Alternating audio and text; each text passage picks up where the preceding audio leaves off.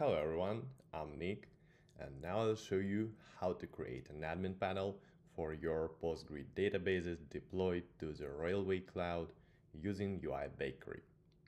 So what we'll build?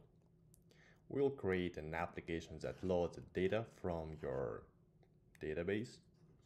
Then you will be able to filter this data, to perform editing of records, also to add new records and remove existing records. Let's start building.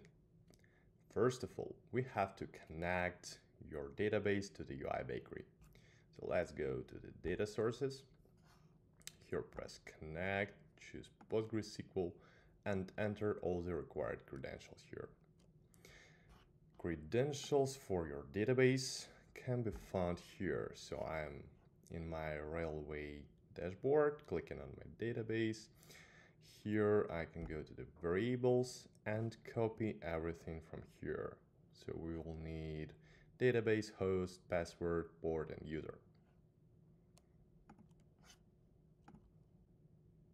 Once your credentials are filled in the form, just press the connect data source button and your data source is connected. You can see a table structure here. So let's get back to the workspace and create a new application. So it will be clients admin in my use case.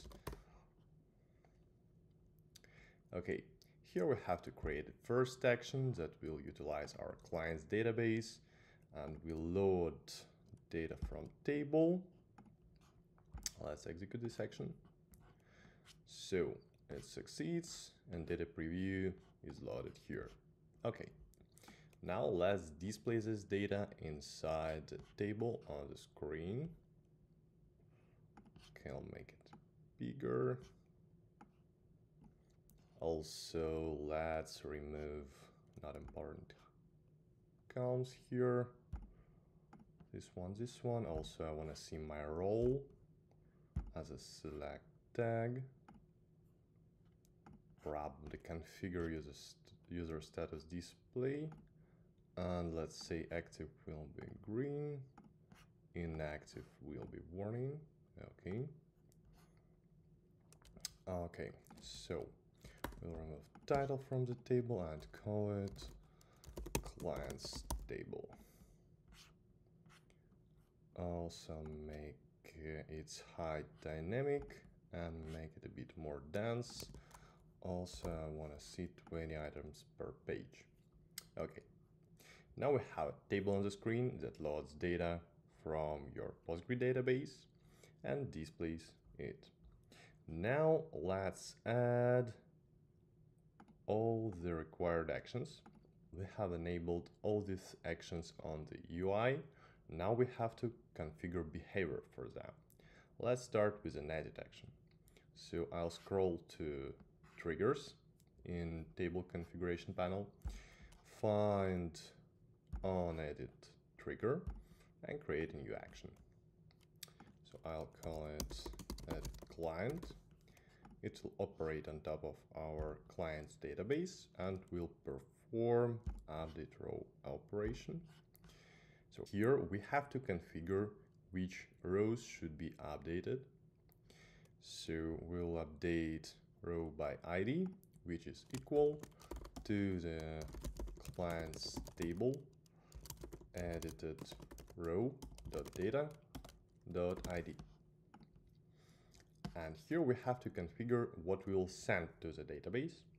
I'll turn it into the JS mode and just send the whole new data from the updated row.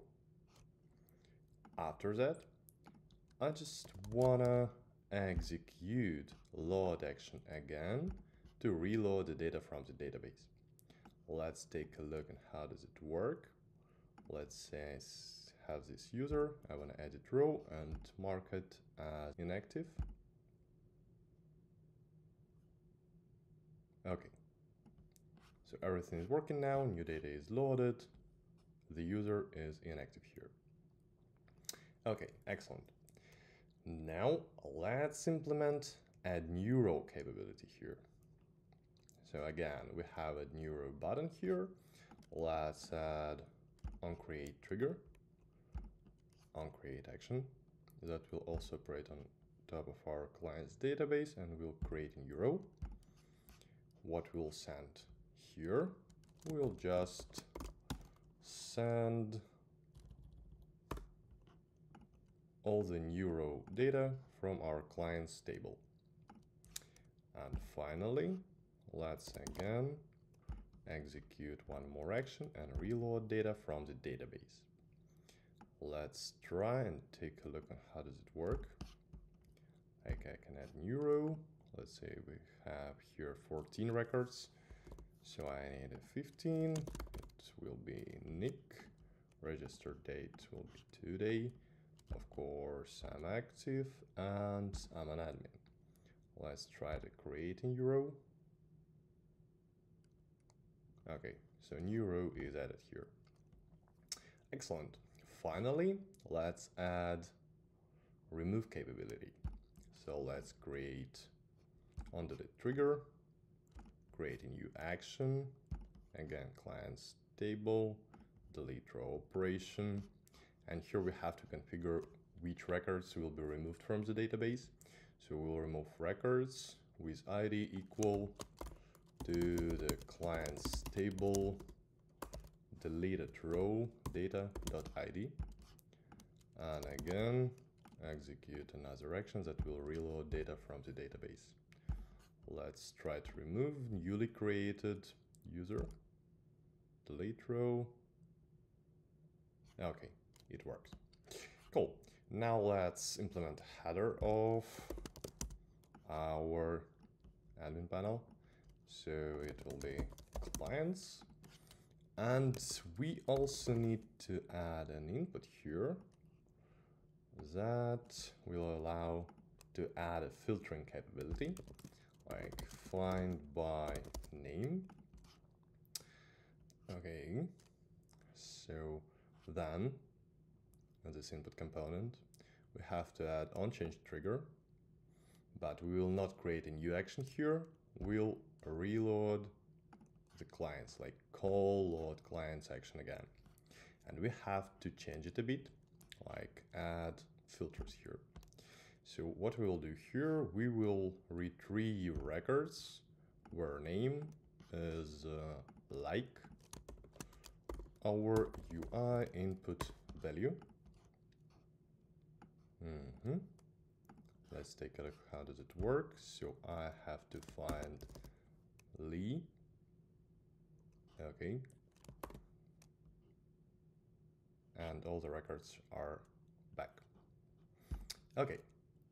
As you can see now, we've implemented a full admin panel for your Postgres database deployed to the Railway Cloud that allows you to view data from the database, perform editing, remove rows, add new records, do searches, and so forth. Thank you for watching. Join UI Bakery to speed up your application's development.